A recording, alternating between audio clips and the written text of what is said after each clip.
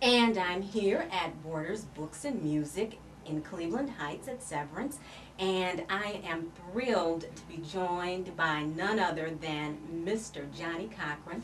And Mr. Cochran, thank you so much for the interview and for being on the show. It's great being with you, Stephanie. It's my pleasure. Okay, now you're here to plug your book, which is A Lawyer's Life, and I have a copy right here, of course. And I know that you have authored several other books. So why did you decide that it was now time for this book? Well, in January of 2003 will be my 40th year practicing law.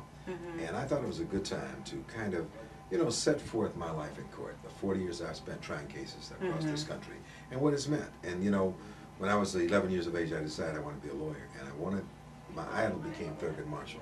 And I wanted to use the law to change society like he did.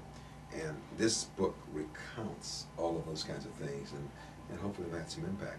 And it's also a way of saying, look, I was here before O.J. Simpson, and I'm here after it, and I shouldn't be defined by just that one case. There are other cases by which you could define me. Right. Now, I want to talk about that case because it seems like people know you only from the O.J. trial. Right. And do you think no matter how many books you put out that that's going to change? Well, in some people's minds it probably won't.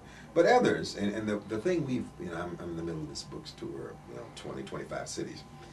The thing people that say that really I've been really happy about is that, look, we didn't know about these things about you. So I thought at least it gives them an opportunity, those who care and want to read and want to learn some of the things. There's a lot to read, I think. And so I'm pleased from that standpoint.